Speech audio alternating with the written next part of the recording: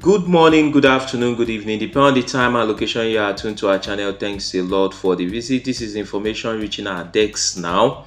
So we are trying to, we have contacted some people. Some people told us that it's still the same information they received. So we are trying to call those in the higher authority to see how authentic this information is.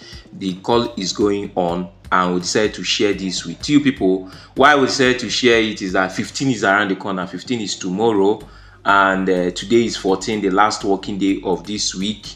And Monday is public holiday. Tuesday is public holiday. So this development, it's like a fire brigade approach to do something before 15th. Finally, the government committee has appointed the following persons to coordinate UAAG disbursement in the 6 geopolitical zones. So we have Mrs. Fadira Somalia, that's in the north, Sule Gandhi, that is in the northwest, Pastor Danjuma John, North Central General Secretary, Mrs. Eukaria Amidi, Southeast Oladele Daniel Japa, Southwest Chief Spokesman Dr. Godwin Amapiton Jack, South Mr. Hassan Samili, physical challenged person, Ambassador Ogechukwu Felicia, Diaspora International Committee, Major James Amodu, retired, special duties, Chief Felix Ani, audit and accountant, Ada Zion, government liaison.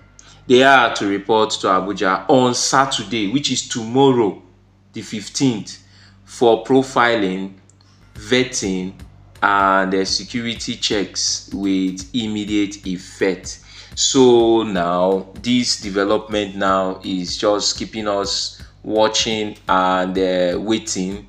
They are reporting to Abuja tomorrow, but we're not asking ourselves, tomorrow is not working day, and government committee, and they are reporting tomorrow. Tomorrow is Saturday. Monday is public holiday.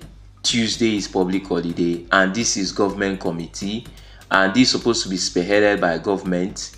So if it's not working day, how will government carry out a government duty that is not working day? That's the question I'm asking, because we're trying to check the authenticity of this. We have called people from higher authority. They are telling us that they also received this memo. So we are trying to reach those from Ken camp, because this happens to be from Ken, because he's signed at the bottom. See the sign, congratulations UAAG, congratulations Ken.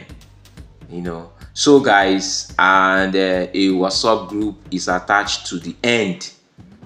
And once the WhatsApp group is opened, this is the WhatsApp group, and the WhatsApp group has a lot of people already registered to it. And if you check, the WhatsApp group have 118 members, 180 members, close to 200 members. So we'll keep our fingers crossed.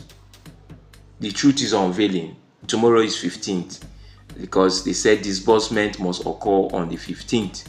So guys, we'll keep you updated on any information. This is the recent information that just happened. We got this early morning, this morning. We got this morning. You can see we got this 8:48, and this is approximately 9 o'clock. So guys, see you on our next upload. Bye for now. We pray that this disbursement reaches our hands.